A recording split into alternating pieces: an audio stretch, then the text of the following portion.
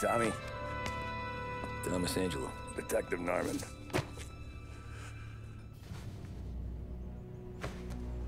You alone?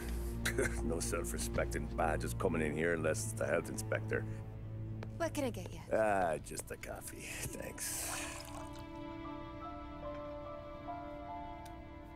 Dip your beak. No, thanks. Suit yourself. So, you said on the phone you might have a proposition for me. That's right. Well, if you're looking to set up a gravy train, you called the wrong cop. I'm not looking for any, associates. Good. Because I'm on the nut. Can't even pay for the coffee. But I got plenty to trade. Well, let's hear it. How long you been in town? 3 years. Caught my teeth in Empire Bay. Well, they handed you the Morello case. Right out of the gate. That's what the paper says, ain't it? And what's it to you?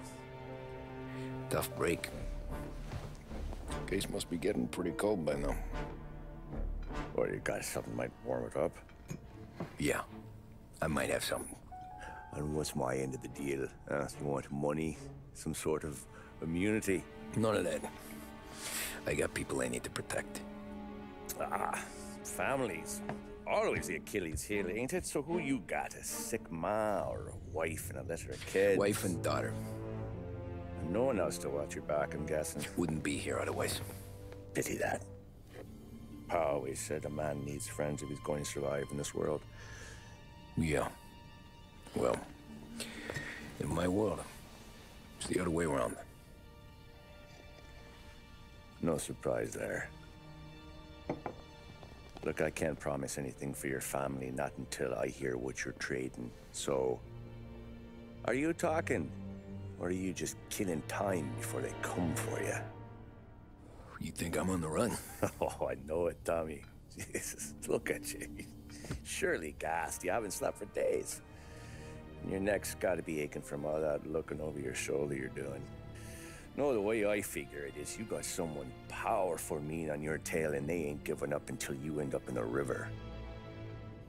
And you walk out that door without me, we both know you're not making it 5 steps.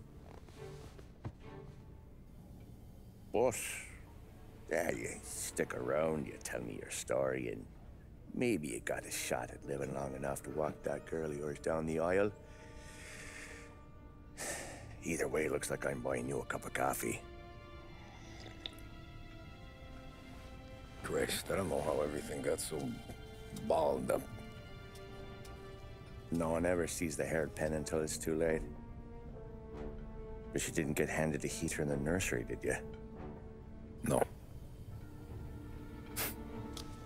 I was a cab driver back in '30.